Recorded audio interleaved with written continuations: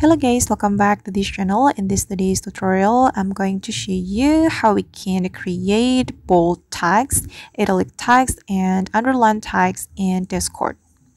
Okay, let's get into it guys. First of all, I'm going to open up my Discord application, and then I'm going to open my room chat, and I'm going to demonstrate it to you how we can create a bold, italic, and underline text.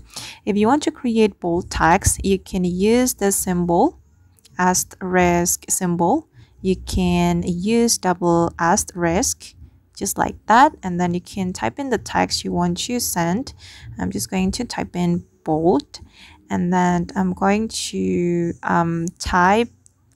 use this asterisk symbol again, and then we can click on send.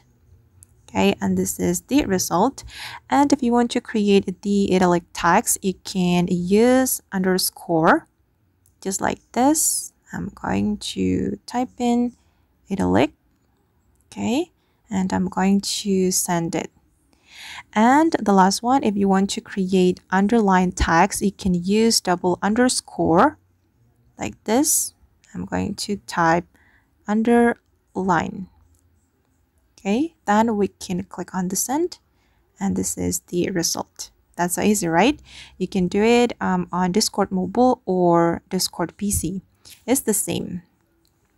Alright guys, and that's all the way to create bold, italic, and underline tags on Discord. I hope this tutorial will be useful for you. Thank you so much for watching, and see you in the next video.